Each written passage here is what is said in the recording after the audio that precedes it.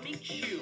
I brush them every day, morning, noon, night, to keep them clean and sparkling bright. Squeeze the toothpaste, watch it flow, line it up on my brush just so.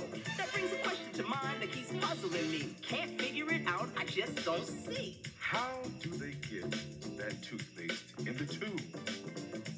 How do they get the toothpaste in the tube? Well, first they have a vat like a giant pot. Dump a ton of chalk in and lock the top. Get some water, pump it on in, then start that vat to spin. Open it up, now it's full of goop.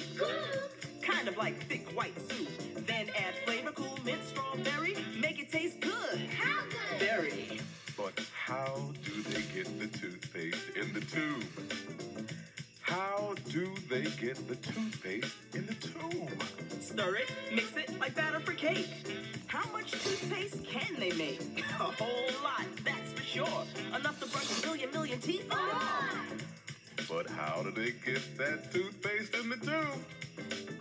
Tell me, how do they get that toothpaste in the tube? They take an empty tube with the cap on already, put it in a special machine to hold it steady. Back ends open, squirt the paste in, fill it up, fold it down, pinch it shut to keep it in. Down the slide, around the bend, put it in a box and then ship it out to your favorite store where you can go to buy more.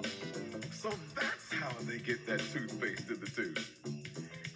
Yeah, that's how they get that toothpaste in the tube. Yeah.